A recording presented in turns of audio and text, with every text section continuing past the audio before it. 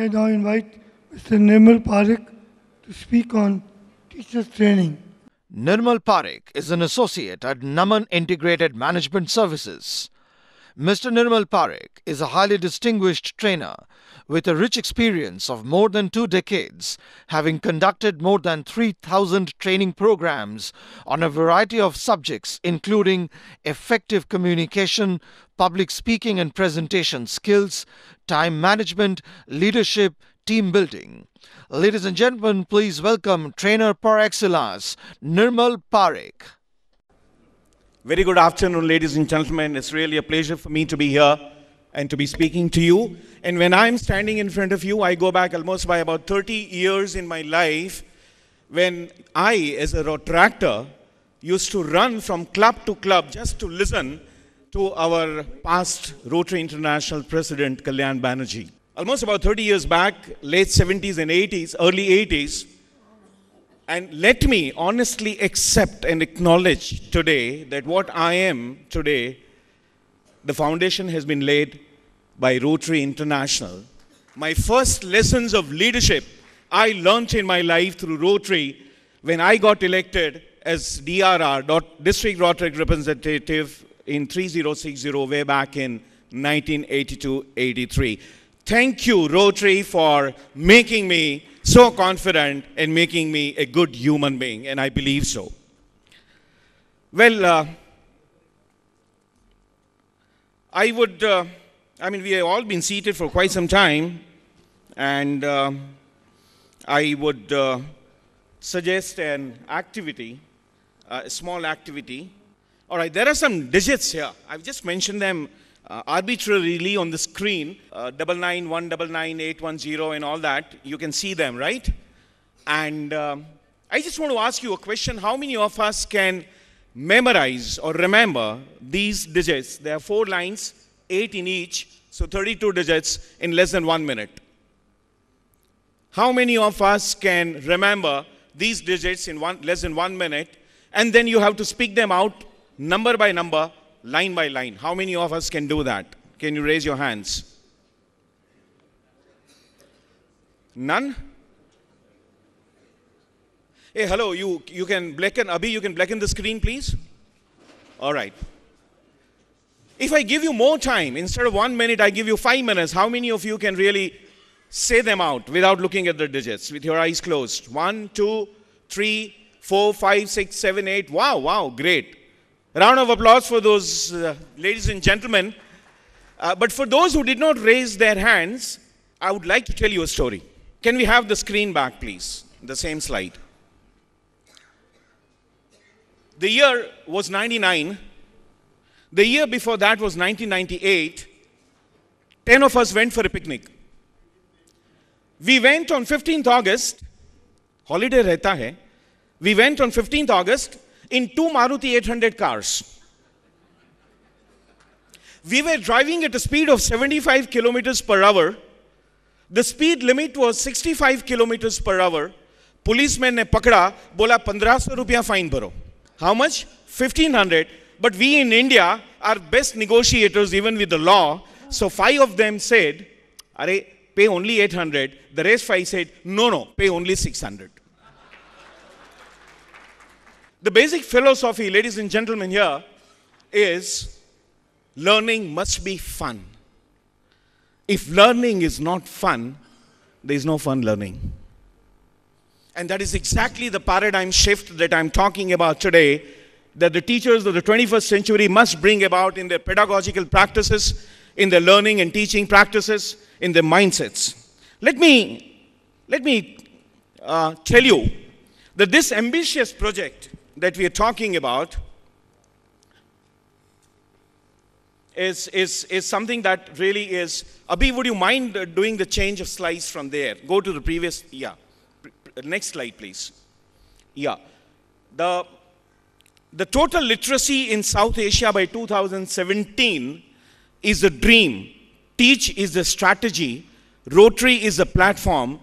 You, ladies and gentlemen, are the dreamers with a passion to perform and achieve. Congratulations, to Rotary International for having taken up this magnanimous project. is something that is mind-boggling, it is challenging, it is daring for Rotary. And I think for Rotary it is mission possible. But before I say it is mission possible, I would like to just give you a couple of startling facts. In India, today, it is estimated that there are 304 million illiterate people. The census that was taken way back in 1900 and it was 1991, the rate of growth in literacy was about 12.36%. It was again taken in 2011. In the last 10 years, in 2011, it was almost 9%. So if you consider rate of growth in literacy in this country, it would be around 10%. Even if I double that and make it 20% because of the pace in education and the kind of technology that is made available to us, even if it is 20% growth that we are going to achieve in the next 10 years, 304 million people in this country will be reduced by 20%, so it's almost about 60 million. We will still have 240 million people who will be illiterate, even if I consider the rate of growth in illiteracy as 20%. Now that is mind-boggling. And Rotary has taken up this challenge of eradicating in the entire South Asia the illiteracy in less than 5 years. And that is magnanimous. Fantastic. Hats off to all of you, because that is a mission that is really, really difficult to achieve. But I know if you could do that with polio, you can easily do it with eradication of illiteracy. I would like to show you a small film here. Yeah, can we have the first video, please? You've seen this movie. It's Mahobate. Let's have a clip. I'm sorry, sir. मुझे लगा शाम को students अगर बाहर खुली हवा में रहेंगे तो उनकी दिन भर की थकान थोड़ी कम हो जाएगी. That's all. कल से लेकर आज तक 10 और स्टूडेंट्स शामिल हो गए आपके साथ. Yes. Yes. एक ही दिन में बहुत कुछ कर लिया आपने. Thank you, sir.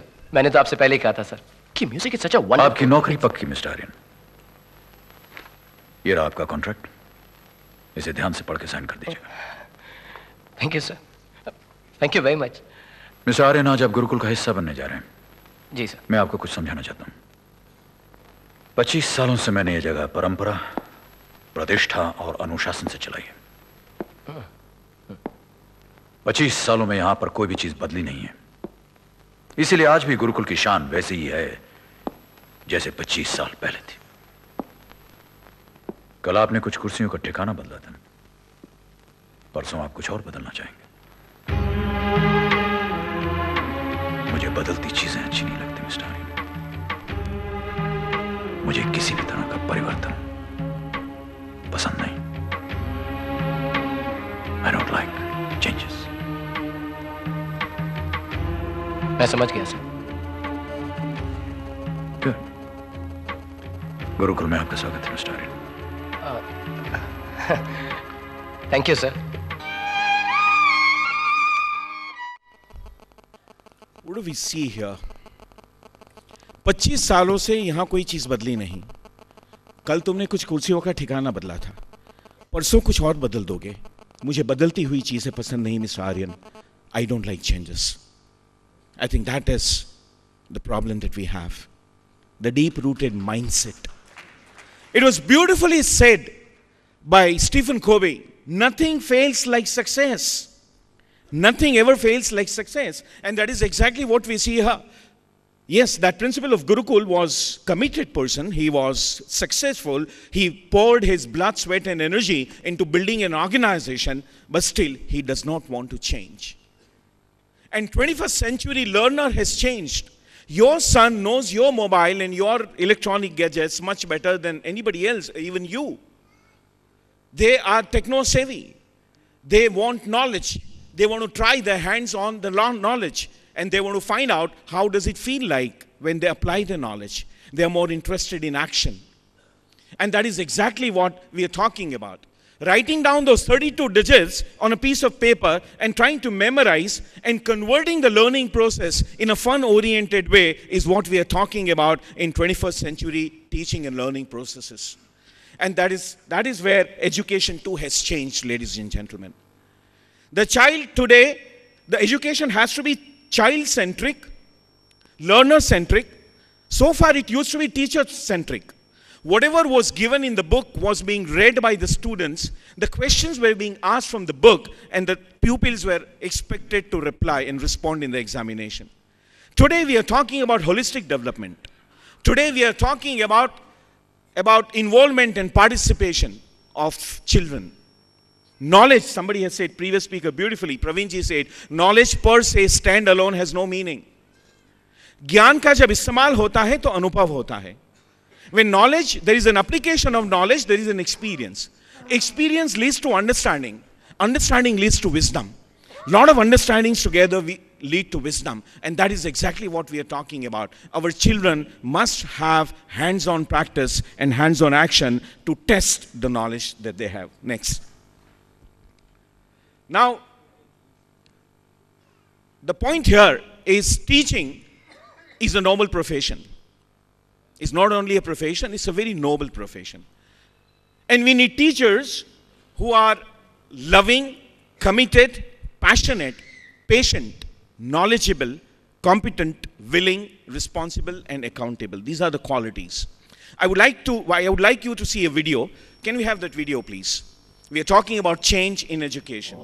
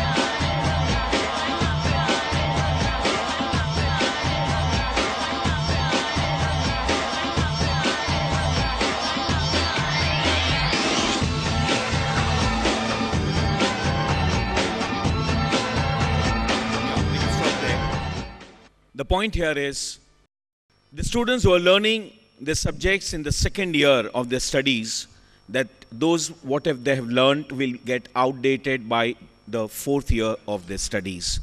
That's a kind of rate of change that is taking place in terms of knowledge and education today.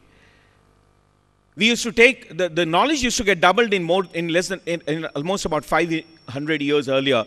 Now it happens in less than a year. It's beautifully said by Einstein, if you keep doing the same thing and expect different result, it is insanity.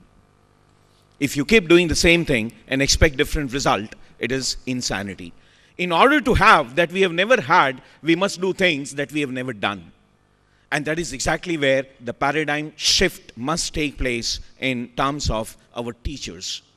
Teachers must have two dimensions. One is, next slide please. One is, an ability to perform, next. Ability which deals with knowledge, experience and proficiency and willingness which talks about confidence, commitment, and motivation.